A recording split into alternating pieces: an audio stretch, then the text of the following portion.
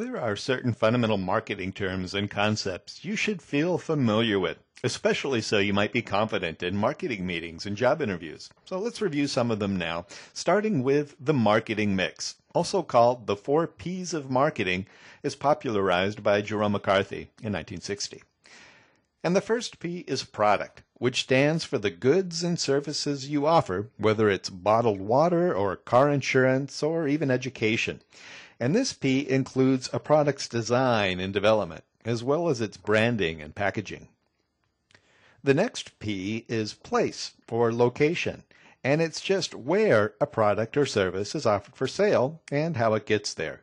And this is how the product gets moved from the producer to the consumer. Thanks to interactive media, place is now actually everywhere. You can order pizzas and plane tickets, books, music, even college courses from wherever you are on the planet. And price determines at what charge a product or service is offered for sale to the customer. This establishes the level of a company's profit as it sells the product. Price has also been impacted by interactive media. You can now simultaneously compare the price of a given product or service between any number of vendors, such as when you purchase an airline ticket. And promotion. And this is how you let the consumers know about your product or service for sale.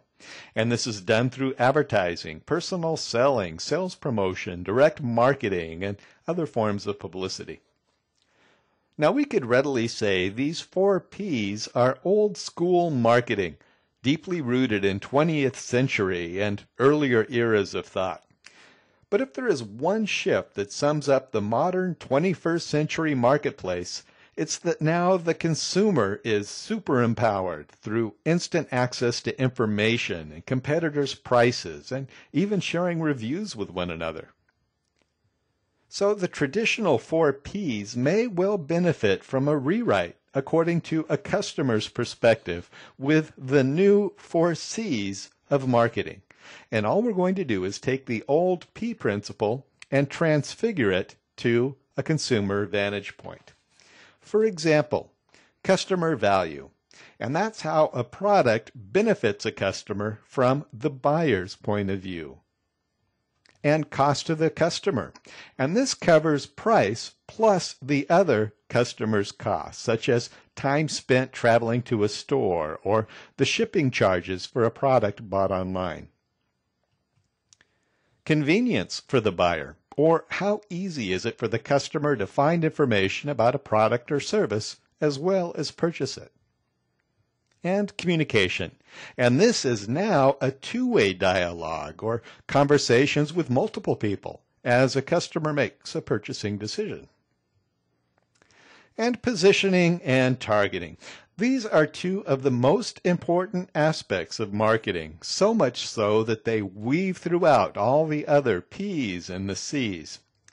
And positioning is simply your differentiation from competitors, or how different are you from everybody else, as well as your value proposition, or just what value do you have to offer, and product dimensions. And that means just what all does your product do. And some sample positions may be, are you the newest or the best, the most convenient, the cheapest, the best value, the coolest, the most prestigious, or do you offer the most features? For example, how do you position yourself as a person? Are you smart, hardworking, skilled? Do you make the lives better for the people around you?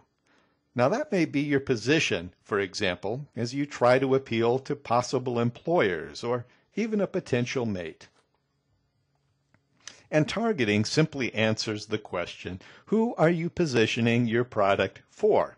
And this can also be measured in terms of demographic segmentation, which we'll consider in a moment. Now, value proposition and product dimensions answer the question of just what do you do and what are the various dimensions of your product. For example, for many years, the big toothpaste battle was between Colgate and Crest. Colgate promised white teeth. Crest featured the American Dental Association seal of approval as a top cavity fighter. Well, then along came Close-Up, which offered a gel that claimed Not only will we make your teeth cleaner, but we'll make your mouth taste fresher too. And their slogan was "Get a little closer with Close-Up." It was a great proposition, and they won a big chunk of the toothpaste market. Well, soon Colgate and Crest jumped in with their own gels. Then along came the pump dispenser and Arm & Hammer's baking soda toothpaste.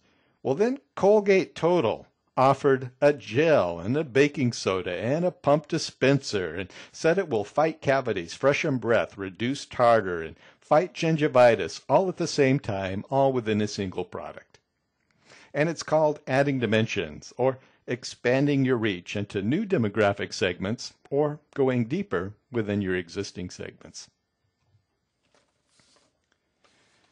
Well, marketers are going to position their product and services according to the demographic characteristics of their target audience. Some of the most important demographic measures are these. Gender, especially in many cultures where women are the primary decision makers for purchases. And age, young people certainly buy different things than older people. And income, especially considering disposable income, which can be important for the sale of non-essential items or even luxury purchases such as travel. And education. Now, asking how much someone makes may be a sensitive question, but not so much asking about their education, which most people will readily discuss and may give you some indicator of their earnings. And location. For example, people in tropical climates will not likely be buying many heavy winter jackets.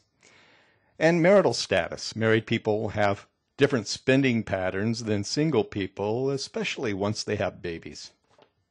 And culture. And this is a complex measure and could well be the topic of an entire course in itself. Now, each product dimension and each target segment requires a different marketing strategy. For example, in the 1990s, Coca-Cola came up with 35 different attributes or dimensions for its soft drink flagship product as part of an Always Coca-Cola campaign aimed at different market segments.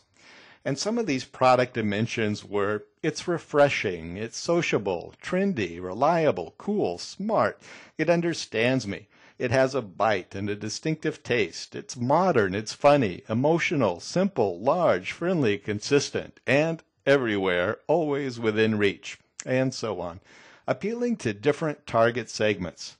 And they developed ads for each of those dimensions, 35 in all, and ran them simultaneously. And it worked, increasing sales of Coca-Cola soft drink by 50% in just 5 years. Now, Philip Kotler, who's the dean of marketing textbooks, says that if you nail positioning and targeting, all the rest of your marketing campaign will fall into place. And I'd suggest if you just nail targeting, then even position will fall into place on its own. Let's say I segment my market to a target of 1, which is you. And if I know your happiest memory, if I know what scares you in the middle of the night, if I know what makes you feel safe and cherished, and if I can make you feel that no one in the world matters to me more than you do, well, then I might well win your loyalty, simply based on the position that I know what you need and I can meet it. And the moral of the story is know your audience, know your target, know your people, first and last.